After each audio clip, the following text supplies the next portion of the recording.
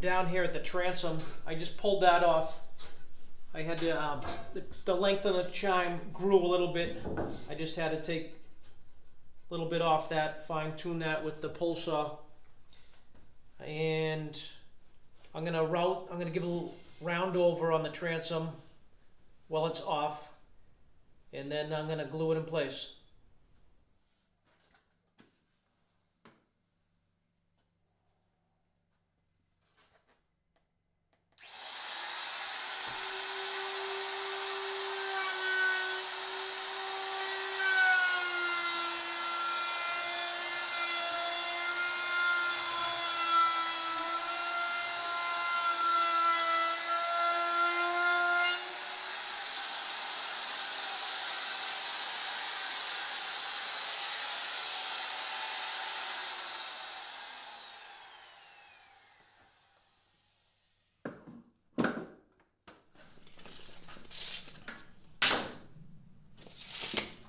Alright, I want to put, I'm going to get some screws holes lined up in this.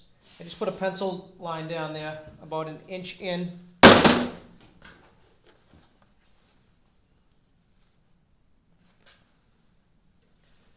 Throw a nail, a finished nail in here.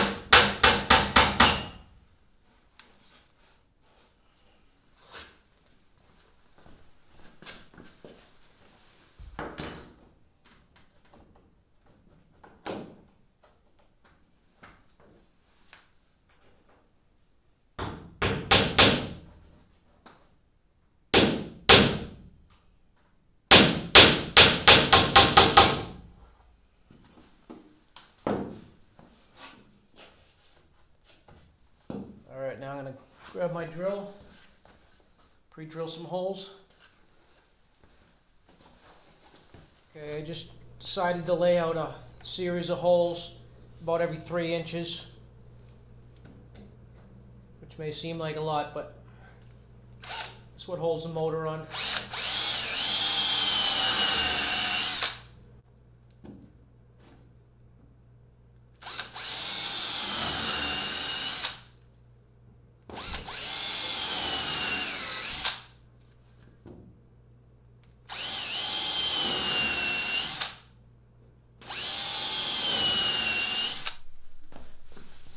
I clamped a little stick here just to keep this off, so I can apply some glue in there.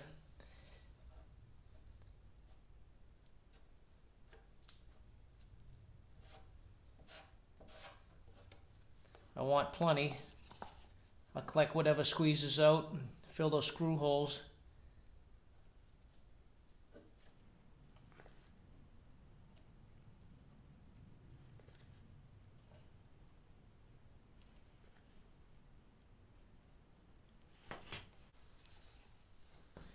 I'm going to fill all around this chine end. Chine doesn't have to fit perfect. This glue will take up any gap.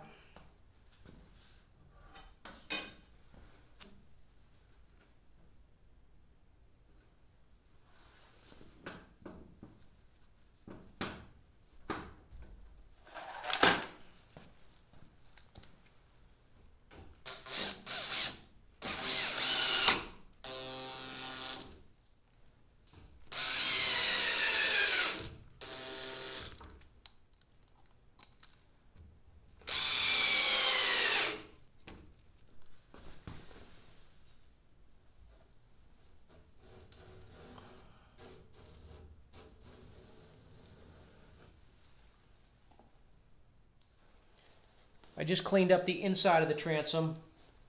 I gave the corners all a little radius. Now I'm using the leftover glue to fill these screw holes. The way you want to do it is you start right in the middle. and go out each side. That way you don't have an air pocket, and you want to leave a little high and sand it off later. Because if you swipe it across,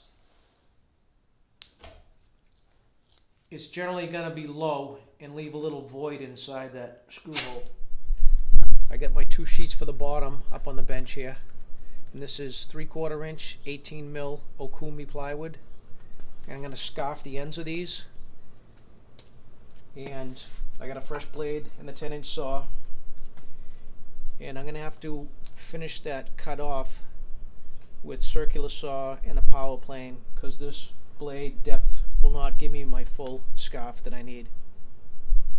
So let me gear up and fire up the saw. It's going to be a slow going cut.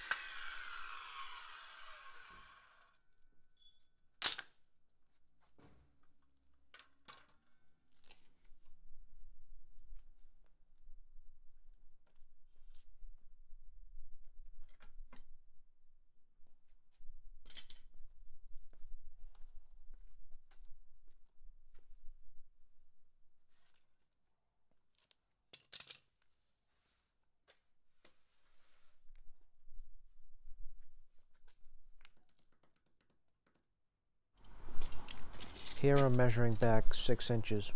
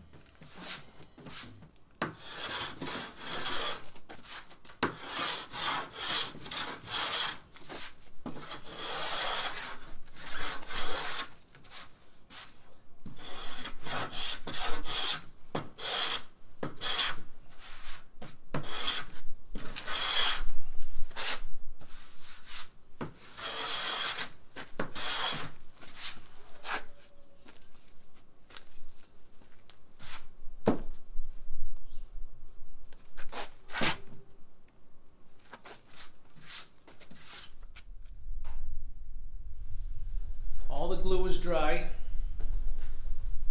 next thing I have to do is take care of this little edge right here. That's a square edge off the sheet. I want to plane that down level with this chine.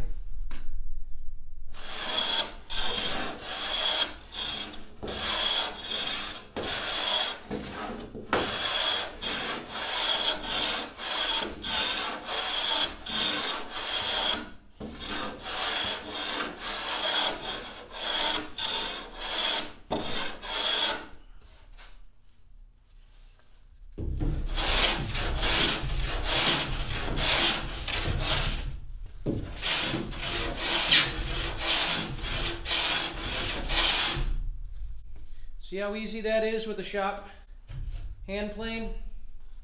I could have fired up my power plane, made a bunch of noise and dust, but this is way more satisfying.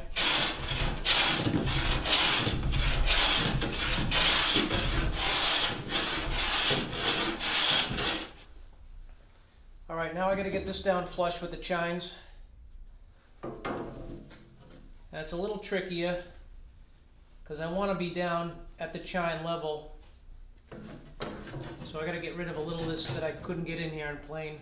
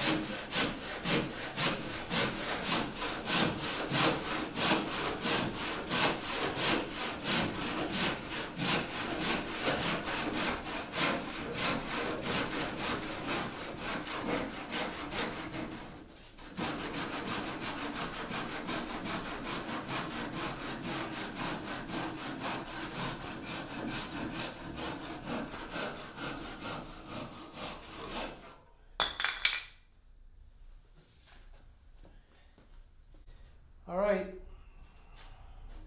whatever I didn't get down flush enough, that will be done by the belt sander.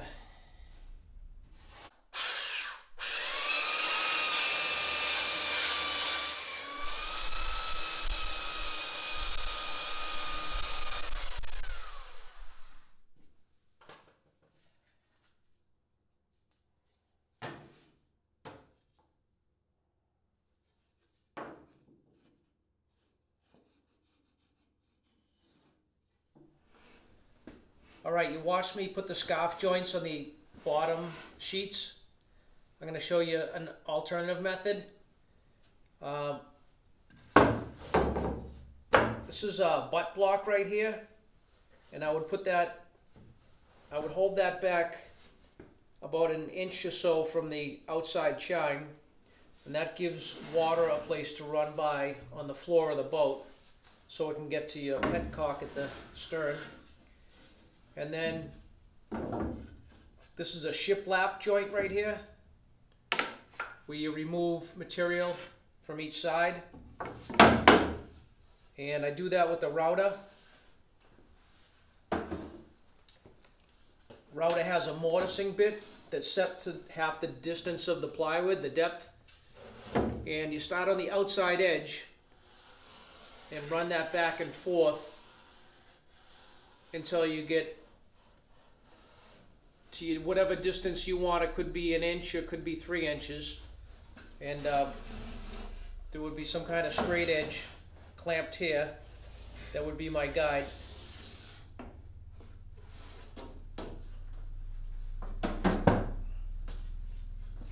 And so then I join these two sheets with 5200 or epoxy, thickened epoxy. And And I would screw that together right into my butt block. Or you don't even have to do this shiplap. Another way is, which I've used in the past, works great. Just take the 2 sheets, put a block behind there, just glue and screw that all together. And that stiffens up that whole seam right across, and you're good to go. And you can also do the same thing right on the sides. This already has a bevel cut on it. This was for one. To join those 2 sheets on the side, the 3/8, that piece of wood would fit right underneath this chine. And that's how I join the sides together. No scarf joints at all. Very simple. Works good. Then when you're done, maybe run a piece of fiberglass tape on the outside. That way you'll never see that seam. Fair that in, paint it. Good to go. In the next episode, we'll get the bottom on. Thanks for watching.